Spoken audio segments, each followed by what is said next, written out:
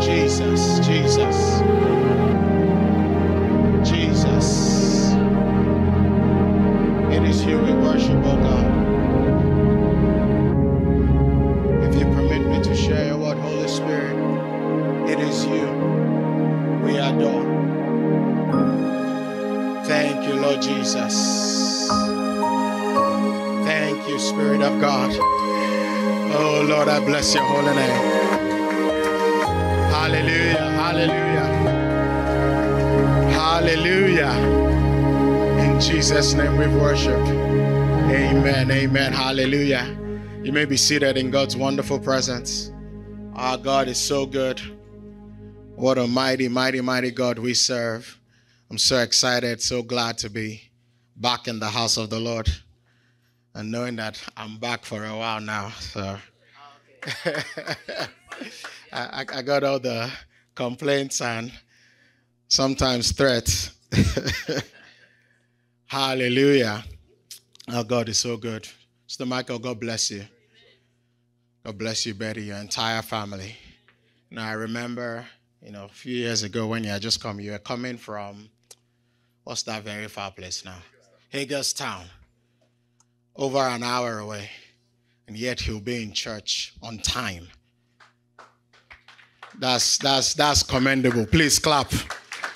Especially those of you who live 5 minutes away.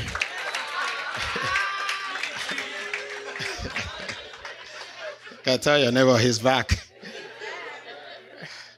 But to come from Hagerstown and be in church on time is commendable. As a heart who's desperate and yearning for God.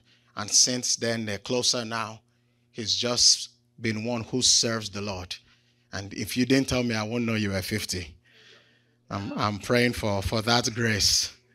Amen. God bless you. Happy, happy, happy birthday. He turned 50 on Friday. 50 represents Jubilee. And what Jubilee signifies is, 7 is the number of perfection. 7 is Sabbath. And so 50, you have 7 sevens. And the Jewish tradition, when you turn 50, every debt that you owed is forgiven. Mr. Michael, I pray that same blessing over you in the name of the Lord Jesus Christ. That the Lord will give you liberty. The Lord will liberate you in the name of the Lord Jesus Christ. No burden upon you. All that you owe, all that you've been doing in your works, in your strength, I pray the grace of God over you in the name of Jesus. Not by might, not by power, but by the Spirit of God. And every mountain that is before you, you will bring down with capstones and shouts of grace in the name of the Lord Jesus Christ. Amen, amen, amen. On Friday also, it was our wonderful music director's birthday, Minister Wilson Joel. Amen. God bless you, Minister Wilson.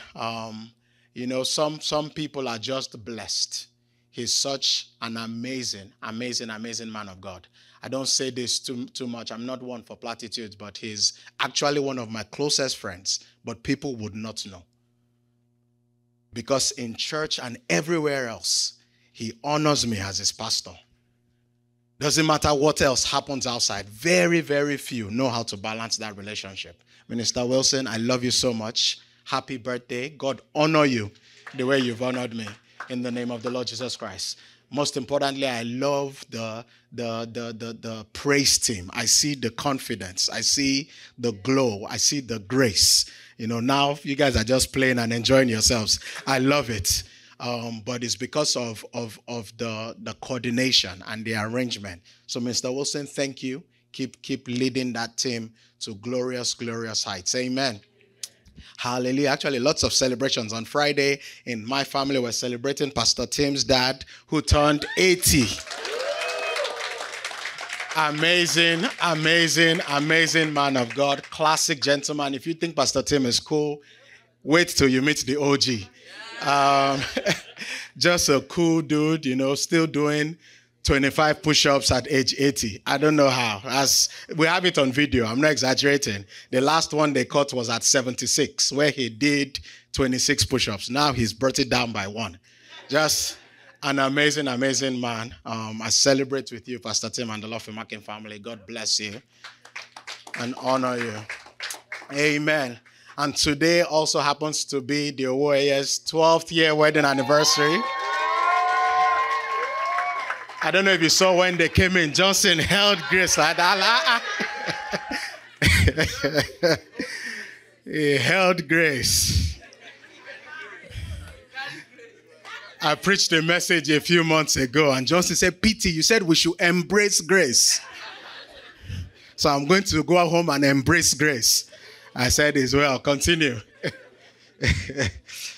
Mr. Michael's miracle is about to happen to you. And he said, somehow she conceived again.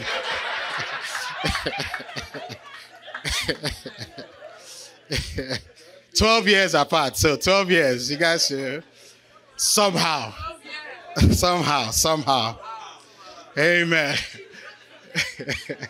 All right, let me preach. You guys play too much. Amen. Hallelujah. I want to preach and start a series this morning where we're going to be looking into the life of Joseph. Joseph's journey is really just a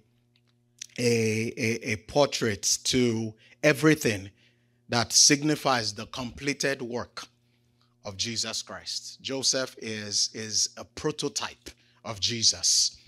You've heard me say it before, and I'm going to place an even stronger emphasis on it, that the entire Bible, all of Scripture, is talking about one man, and his name is Jesus.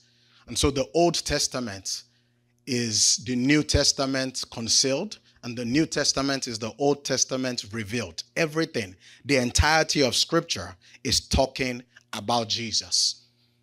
So Leviticus calls him the priest.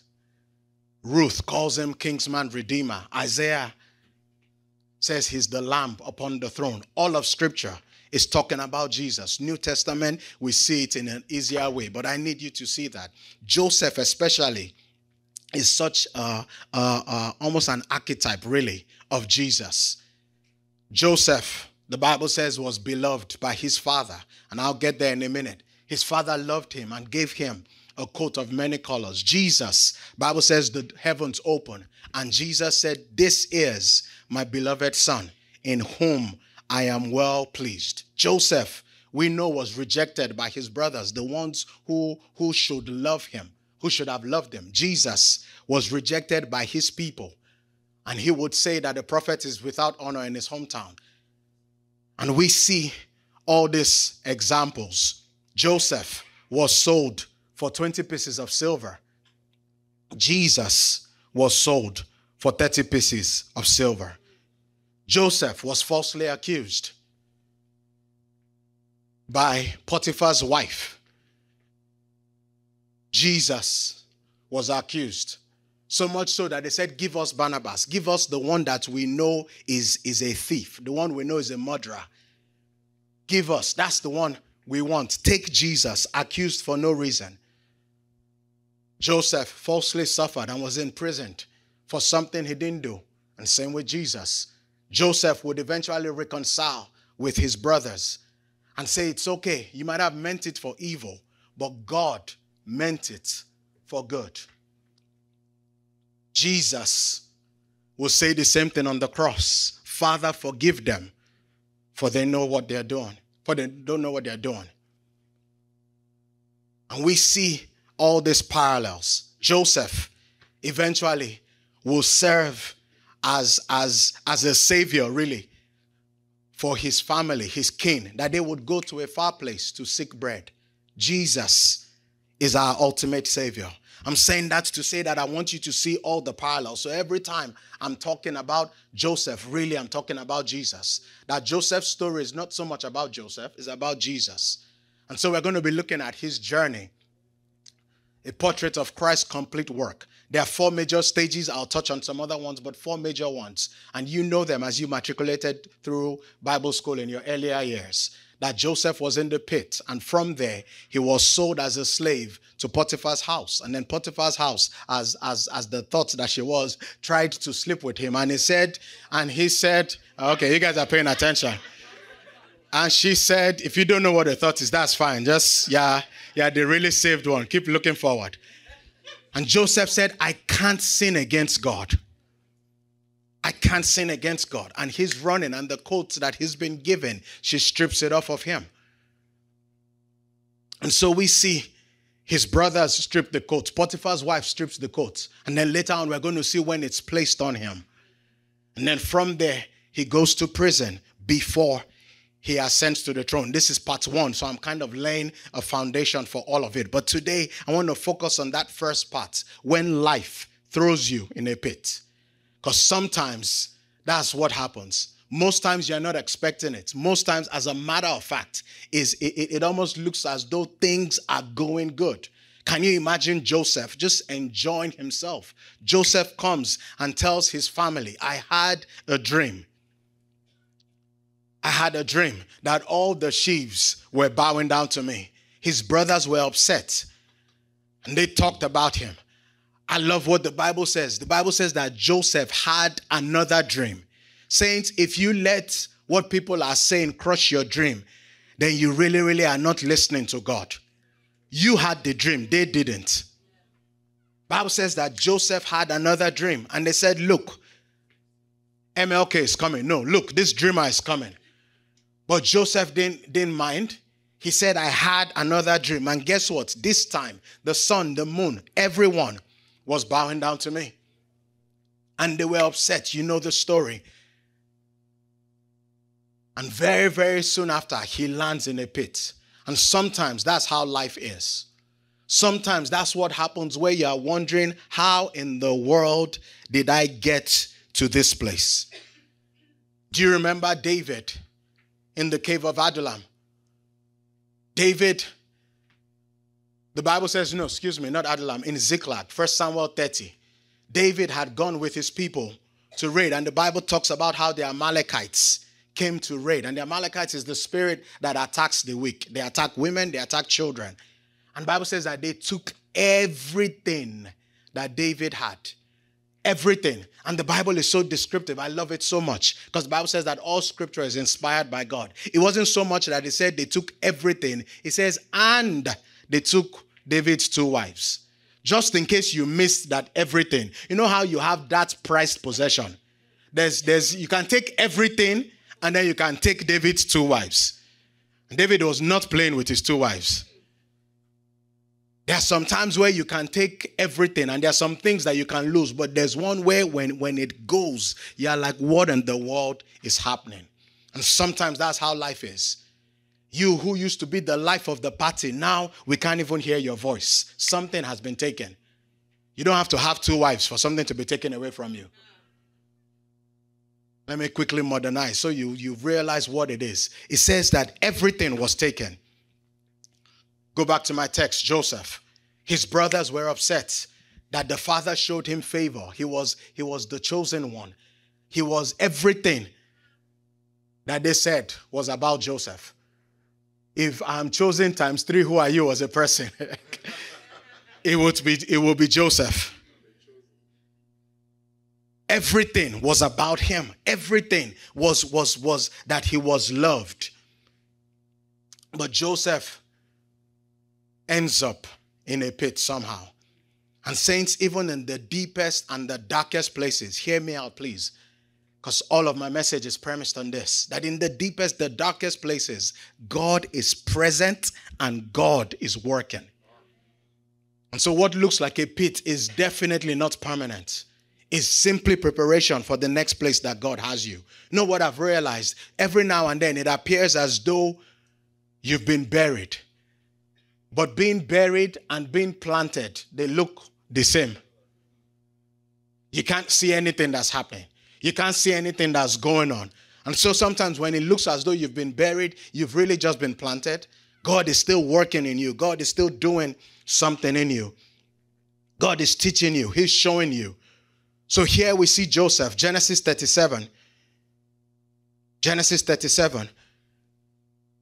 His brothers conspire against him. And they betray him. They said when they saw him afar off, they conspired against him to kill him. These are his brothers, saints. 10 older brothers to be exact. And sometimes, when life throws you in a pit, it throws you into a pit of betrayal. But you know what I've realized about betrayal? Betrayal can only happen from someone close to you. There are some people, when they do stuff, they're like, it doesn't matter. Like, I don't like you, you don't like me. It's not even that I don't like you. I really don't have an opinion about you. Like, I've not thought about you enough to like you or not like you. I don't know if that makes sense. And then there are some people that you know, those ones are close. That when they do something, you have to say, okay, hold up. What just happened? Bible says they conspired. It was premeditated. They said, you know what? How are we going to kill Joseph? What was his crime? That his father loved him. What was his crime? That he had a dream. Why is that a problem? Why can't you have your own dream? If I tell you I have a dream, why does that upset you? Go sleep and have a dream. Bible says they conspired against him to kill him. And you know the story. They said, let's take him. Same, like I said, with Jesus. How does Judas, someone who you've been with the Savior, you've been with Jesus, who's perfect, who's holy, for 3 years, how do you conspire to say, I'm going to sell him? And I realize that is so that the word might be fulfilled. Because at Passover, Jesus says, that which you will do it quickly. It has to happen. I know we don't like it. I know you think, man, that was my guy. We were college roommates. We were this, we were that. Life happens. And then you find yourself in this pit of betrayal. What do? You can only rest on God. Why? God is the one who says, I will never leave you. I will never forsake you. When life throws you into this pit, this pit of betrayal, many times it brings about brokenness.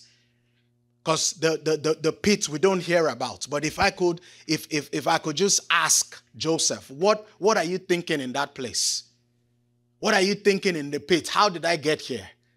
My brothers put me here. My brothers threw me here. You're wondering what in the world is going on. And sometimes we find ourselves in this place. We find ourselves in this pit. And I want to ask you this morning, what is your pit? It could be financial, it could be a relationship, it could be marital, whatever it is. What is it that you're thinking, how in the world did I get here?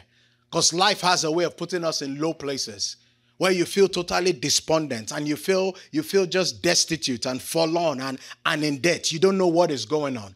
And you're wondering, how in the world am I going to make it out of here? How in the world am I going to get out of this place? He's in a pit. And in the place of the pit is where you don't know what is going to happen. I mentioned David in the cave of Adullam earlier. The Bible says that everyone who was broke, everyone who was destitute, everyone who had nothing, they came to stay with David. When you're a king, you're not looking for broke people. But that's what happens in that place, in the pit. It looks like nothing is happening there. But that's where God builds us up. That's where God teaches us. That's where character is formed. Bible says that God is a very present help in the time of trouble. Joseph, later on, will be able to forgive his brothers and say, what you meant for evil, God meant it for good. You know why? He had been in the pit before. That's where you learn. And saints, I'm begging you, I know I'm fast forwarding to probably to like part 3 or part 4, but it's okay. There are some things that God cannot do in your life as long as you have bitterness in you. You are carrying a burden that God is saying, this is the blessing. But your whole mindset is, I'm going to show them. And so even when you are succeeding, you don't realize it. Why? Because that person has not seen it. Because that person does not know yet. Joseph had been in that place where he's in the pit. And in the pit, all you have is God. All you have is the presence of God. And we will see all through Scripture, everywhere Joseph went, Bible will say the Lord was with him. The Lord was with him. The Lord was with him. The Lord was with him. In prison, the Lord was with him. In Potiphar's house, the Lord was with him. Guess what? In the pit, the Lord was with him. The Lord was with him. No matter where you are today, I want you to realize that in the pit, God is with you. And that your past cannot determine your future. God's calling does. And if there's anything I know about God is that God doesn't call the equipped. God doesn't call the strong. God doesn't call the perfected ones. No, he calls you and then he perfects you. He calls you and then his grace is what carries you all the way. He's teaching you in that place. Joseph was in the pit, but God's presence was with him. Bible says in Psalm 39, says, where can I go from here? Where can I go from your spirit? Where can I flee from your presence? Please, I beg you in the name of the Lord Jesus Christ. The Lord's presence is in you and with you. Now we carry God. In the Old Testament, you see a lot of the Lord is with you. Or the Lord was with me. But now we realize with Jesus that you're a carrier of grace. That greater is on the inside of you than he that is in the world. So everywhere you go, the presence of God surely is in you, is with you. Joseph had to have what I call a pit stop. You know what is interesting about pit stops? It looks like nothing is happening. It looks like you have to stop. The race is going. It's shown back then that we used to talk because he loves car racing. I can't sit down in front of a TV and watch cars just zoom for 1 hour. Makes no sense to me, but he loves it.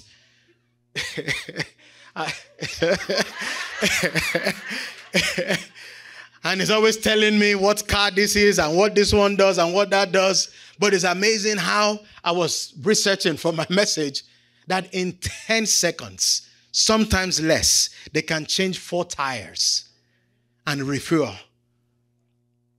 But you need to do this or else you're going to stop in a place where you don't want to stop. So God has some planned pit stops for us. You may not like it, but it's planned. It's in the journey. If you're taking a long road trip, it's okay the way you can plan. I'm going to stop here for rest. Bathroom break. Because if you ever drive with young kids, it's like they've timed it. 15 minutes into the journey, I'm like, absolutely not. I asked everybody to use the bathroom before we left. But this one you can plan. And God says, it's time to stop here and to wait for a little bit. David, I know you've been anointed king, but I'm going to give you a pit stop in Adullam. It doesn't look like what you've been told. Joseph, I know you had a dream.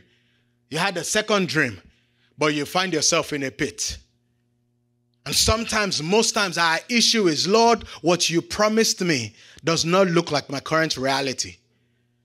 But if you can just trust God and stay in the place where you're saying, Lord, I know this pit stop, what looks like is bad, I know is ordained by God. I know God brought me here for a reason. I know God has something to do with this. And when that happens, what always happens is that you start praising God. Gratitude always changes your perspective. It's like, Lord, I thank you for where I am right now. I thank you that I may not be where I'm trying to get to, but guess what? I'm not where I used to be. Lord, I thank you for always providing for me. Lord, I thank you. You know why that is important? Because whilst Joseph was in the pit, remember this, it starts out saying they conspired to kill him. Bible says that Judah said, why are we going to kill him? Why are we going to kill him? Let's bring him out and let's sell him. You know what is so important about that? It's okay, you might have missed it. Judah is after the tribe and the lineage of Jesus. Judah, we call Jesus the Lion of the tribe of Judah. Judah is great grandfather of Jesus. And so when I say Judah lifted Joseph out of the pit, guess what? Praise lifted him out of the pit. There's a praise that it doesn't matter when you're in a bad place, you're in a dark place, you're in a place where you're like, Lord, what is going on? But you're saying, Lord, I'm still going to praise you. I'm still going to glorify you. David, I was referencing earlier in Ziklag, the Bible says that when he saw everything, it says him and the men who were with him. The Bible says they cried and they had no more strength to weep. I don't know if you've ever been there before. It's a really bad place. If you've not, that is fine. You know how sometimes you can cry some good tears. Like the other day, my oldest was asking me, Daddy, did you cry when I was born? I said, yes. And she got a tickle out of it. It's like, really? Describe it for me. I'm like, am I supposed to cry again? Like, like I don't get it. So I'm like, no. I'm like, I shed some, thug tears. You know how there's the cute one, I was overwhelmed. And then there are the tears where snot is flying all over the place. Like you can't compose yourself. Like when you finish crying, you feel like, yes, I've worked hard. That's the kind of tears David was in. Those are some of the tears where when you get to, but you know what I loved so much? The Bible says that after David had cried, said, bring me the ephod. I'm going to pray and I'm going to praise. And I'm going to see what God is saying. Isaiah 54, it says, sing, O barren. Sing, O barren. There are some times where you're in the pit of barrenness, that nothing is working. And you almost begin to doubt. Did God really say? Did God tell me? Did God say I should go with this business? God, I thought you said. And you're in that pit. You're confused.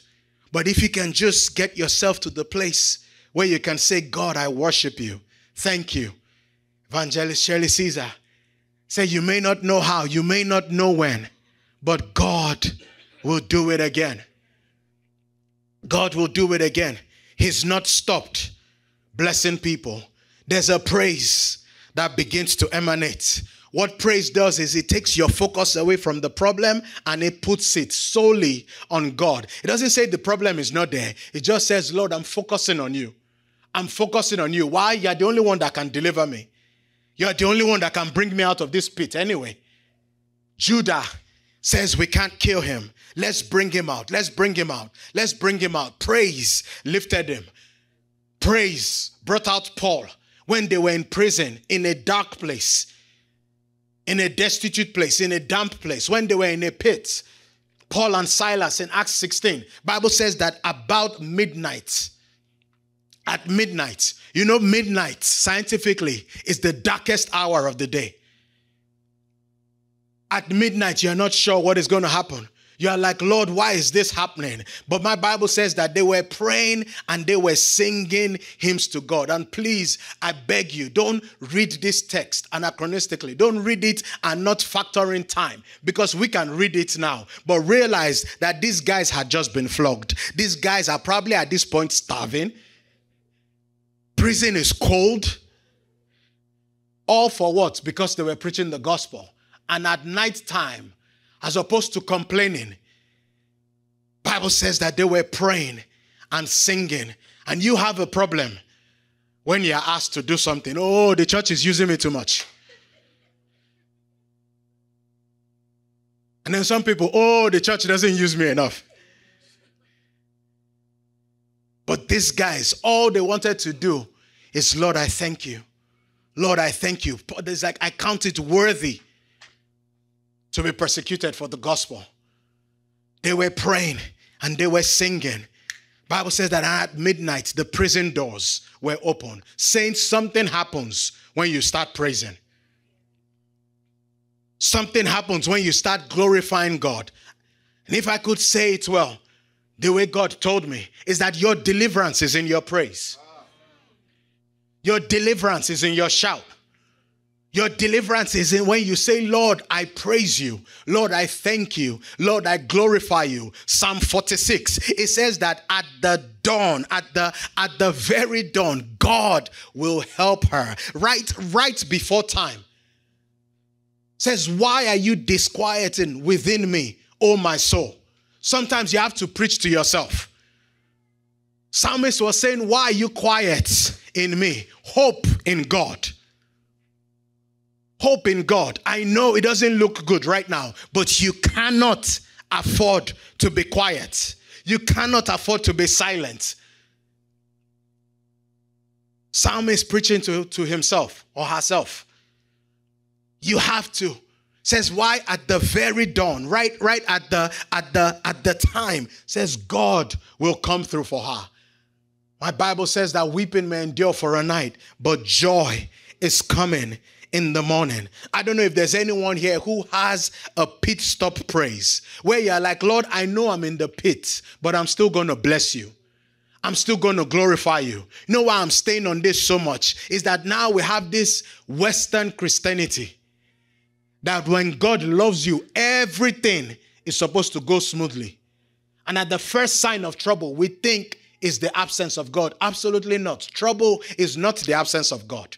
I dare say that for many, trouble is the presence of God. Because it means you are doing exactly what God wants you to do. And there's opposition.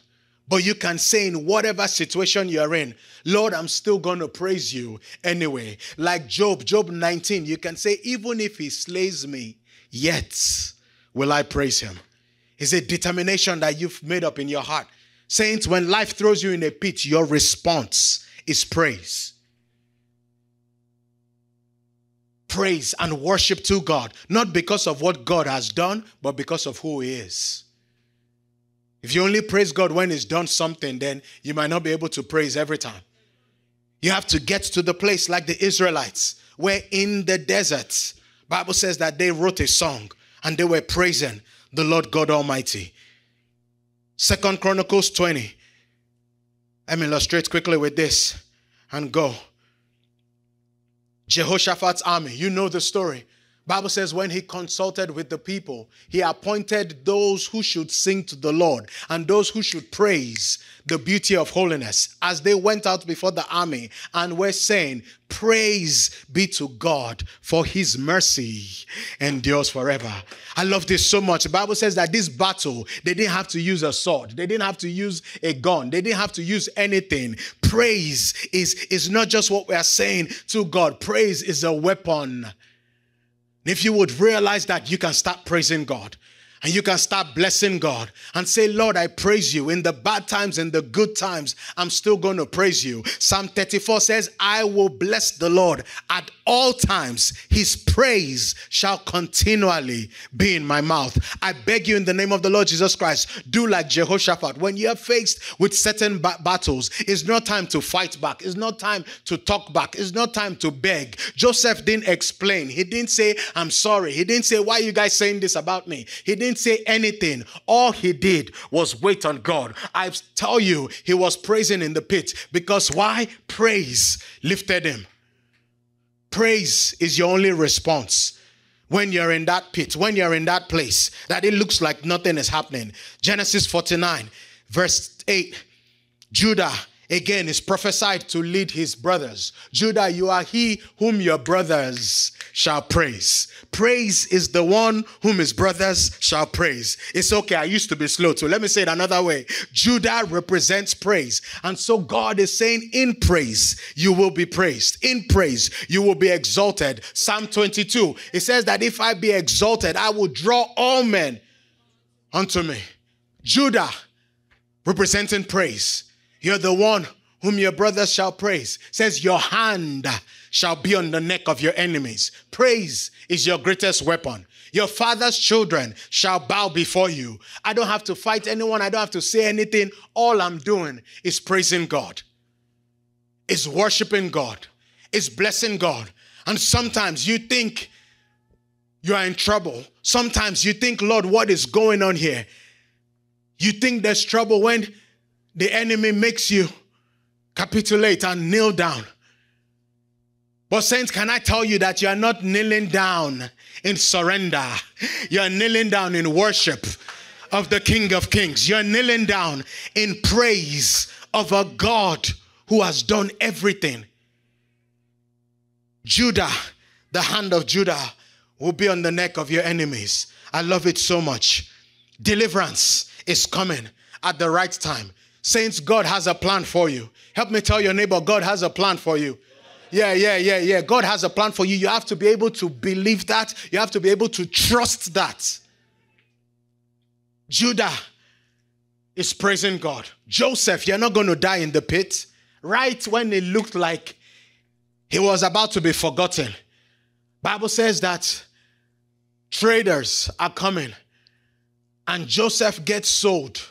Saints, look at the master plan of God. I love it, the providence of God. God is such a master planner. It astounds me. Joseph, you are having a dream of people bowing down to you. But how else would Joseph get to Egypt? How else would Joseph ascend to the throne? God has planned everything. The guys that are trading, God tells them exactly when they need to be going on their journey.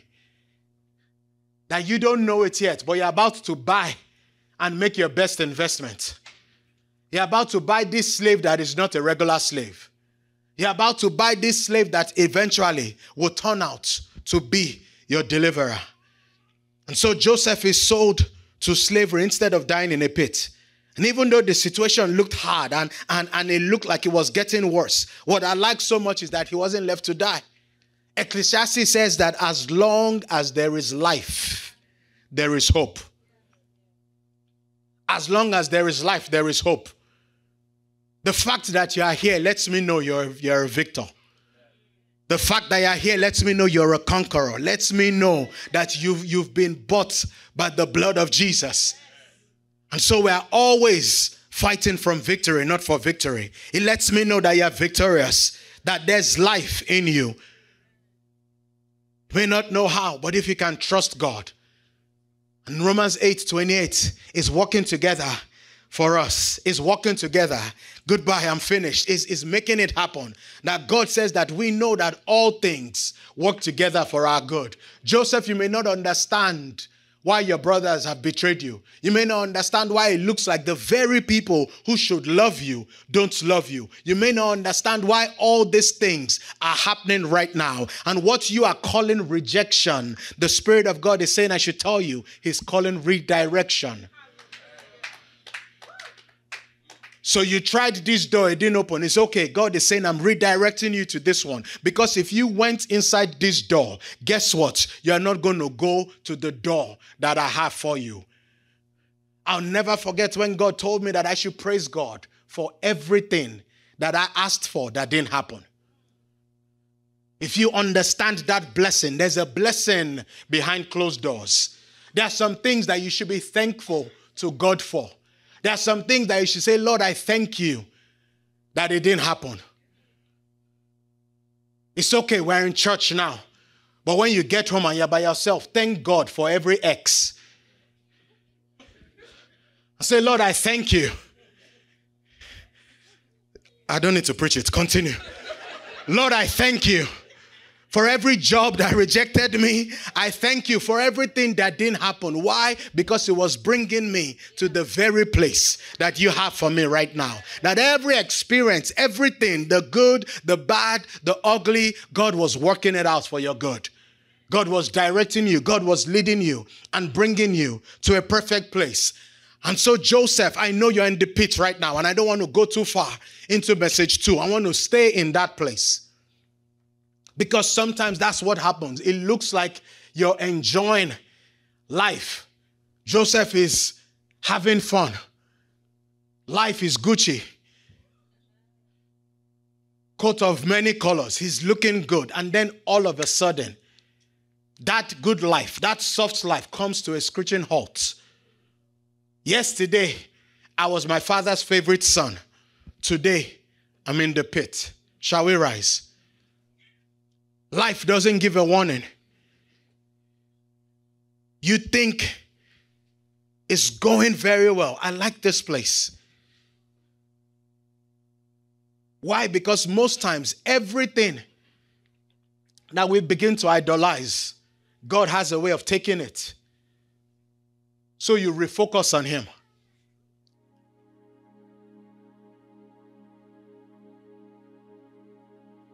You think if Joseph had a straight, linear life. A, he doesn't make the throne. B, most especially, he can never get to the place of understanding to forgive his brothers. He can never make that powerful statement to say what you meant for evil. Your intentions were bad. I'm not disputing that. But God turned it around for good. Isn't that what Jesus has done for all of us?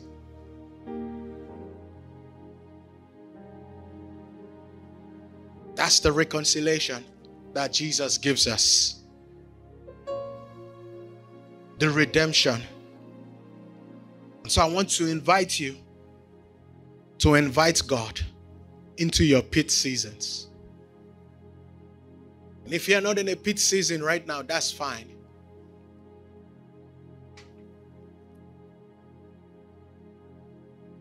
Preaching 101 is that everyone you're preaching to is in different phases of life. If life is all great and dandy for you right now, that's good. Pray for us and help your brother and your sister. But I know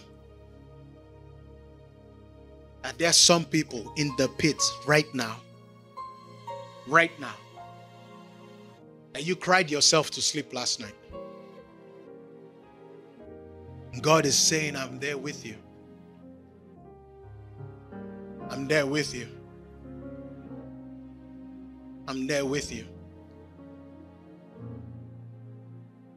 Erroneously, we've been taught that deliverance is when God takes you out of a problem. Well, can I suggest to you that a greater deliverance is when God keeps you and stays with you in the problem. Yes, Joseph was brought out of the pit, but can we talk about that time where Joseph is in the pit? Yes, those Hebrew boys were thrown in the fire and they were brought out, and we love it. Bible says the smell of smoke was not even on them. But how about the fact that they were in the fire? The Bible says even the king, who was not a believer, says, I see a fourth man whose appearance is as that of the Son of God. When God is with you, people that don't believe God, they will see it and they would acknowledge that God is with you. Genesis 39, we don't have to get there today. It was Potiphar that said the Lord is with Joseph. The Lord is with Joseph. And that's what I want you to take away from this. The presence of God. The presence of God. Lift up your hands. Let's pray. The presence of God. If you're in a dark place right now,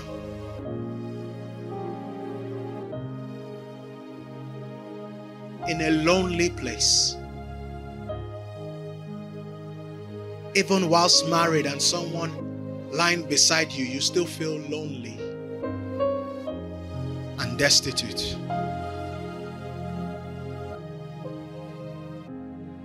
God is with you. God is with you. God says, come unto me, all you who are heavy burdened. Matthew 11 says, my yoke is easy and my burden is light. Jesus.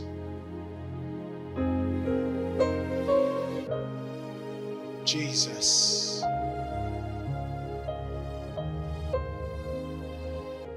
Spirit of the living God.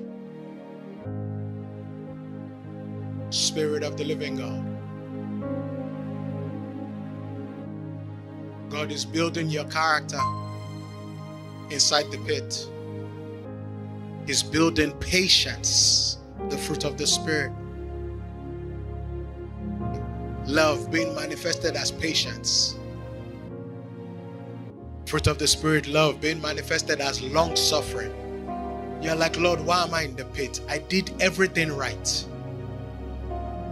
And it looks as if people are taking shortcuts. But it's just a pit stop arranged by God for you to be refreshed.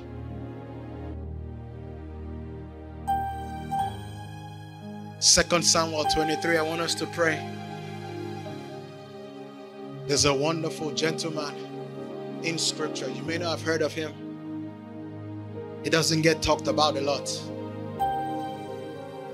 But Benaiah is such an amazing hero of faith. I believe there was a time I preached about unexpected or unlikely heroes. And he was one of the characters I highlighted. 2 Samuel 23. Bible says Benaiah was the son of Jehoiada, the son of a valiant man from Kabzeel. Says he had done many deeds. His father. But here's what Benaiah had done. Bible says he had killed 2 lion-like heroes of Moab. But here's the one I like so much. It says he had gone down and killed a lion in the midst of a snowy pit. And I know you're never going to have to fight a lion physically. That's good. But he went down to the pit to do this. If you read further down, verse 24, 27, thereabout, Bible talks about how he became on the king's guard. David is like, I like this guy. I like this guy. Come and be my chief security. Because if you can run down to the pit while other people are running away, you went to the pit. Saints, there are some things of greatness that the only way to get there is through that problem. David, you can be anointed with oil as much as you want.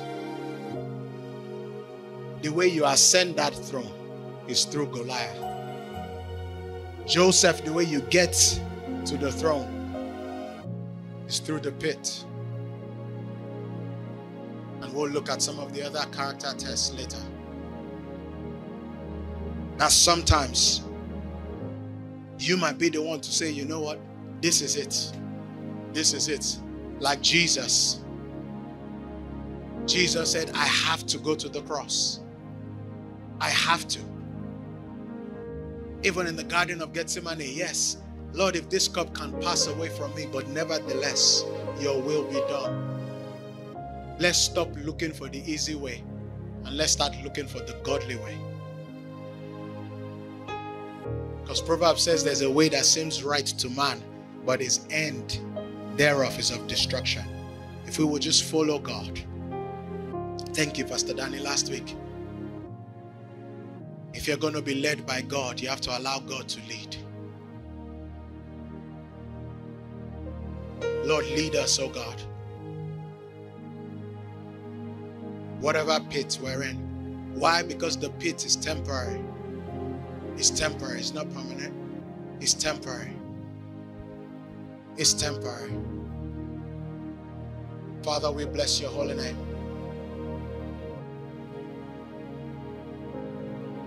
We're going to worship God just for a few minutes. And I want you to worship. That is between you and God. Oh, Spirit of God. Don't just sing a song.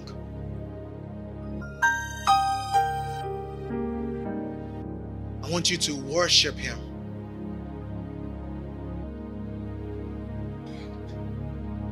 We're going to bless the name of Jesus and thank Him.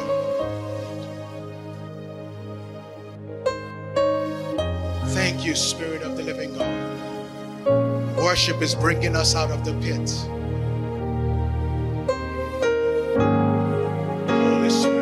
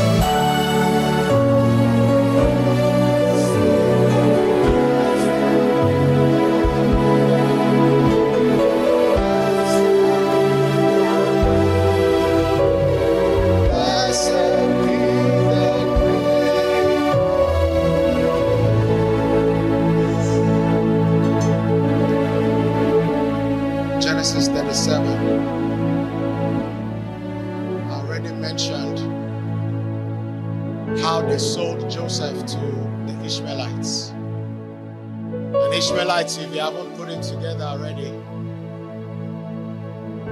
are descendants of Ishmael. That which looked like a mistake, God used to deliver Joseph. That which looked like should have never happened, that's what God used. What you think is your greatest mistake is exactly what God will use to bless you.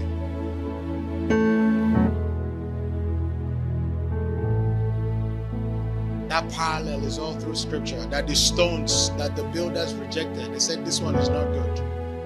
That's what has become the chief cornerstone. The Ishmaelites, that they were the problem, always in contention with Isaac. That's who would carry and transport Joseph to exactly where he was going. Let me end verse 33. They had to tell Jacob what happened. And how many of you know, like they say, the cover-up is always worse than the crime. Verse 33. You know the story. They took Joseph's coat, they poured blood on it, and they brought it. Starts from verse 32. They sent the tunic of many colors, and they brought it to their father and said, we have found this. This terrible liars. Do you know whether it is your son's tunic or not? The Bible says, and he recognized it and said, it is my son's tunic. A wild beast has devoured him. Without doubt, Joseph is torn to pieces.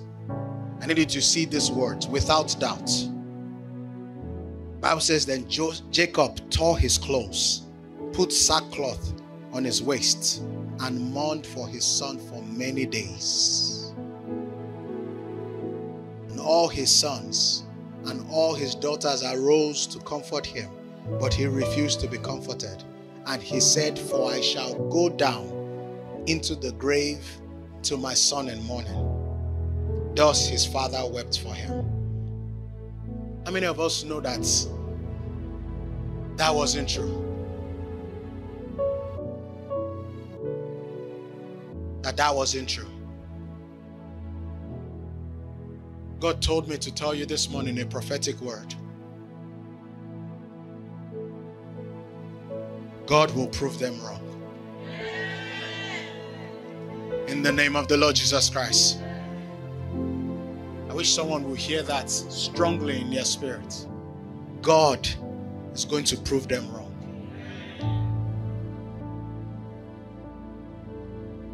That was Jacob's reality. Or at least perception of his reality. And sometimes perception is reality. He said, I will surely go down. Previous verses, he said, without doubt, I'm so sure this bloody coat lets me know that Joseph is dead. There are some things sometimes that you're worried about so much and you think is over. But saints, it's not over. This is not the last chapter. There's a reason why God says Jesus, Hebrews 12, is the author and the finisher of our faith. He's still writing your story. God proved them wrong. Thank you, Spirit of the living God. Lord, bless your word, oh God. And whoever that word of knowledge is for, will receive it. Romans says, whose report would we believe? We choose to believe the report of the Lord. It doesn't matter what the facts say. It doesn't matter that there's evidence of a bloody coat. I choose to stand on the truth of God's word, knowing that the truth supersedes facts. And we rest in God in the name of the Lord Jesus Christ. Amen. Amen. Hallelujah. Hallelujah. You may be seated. Amen. God bless you.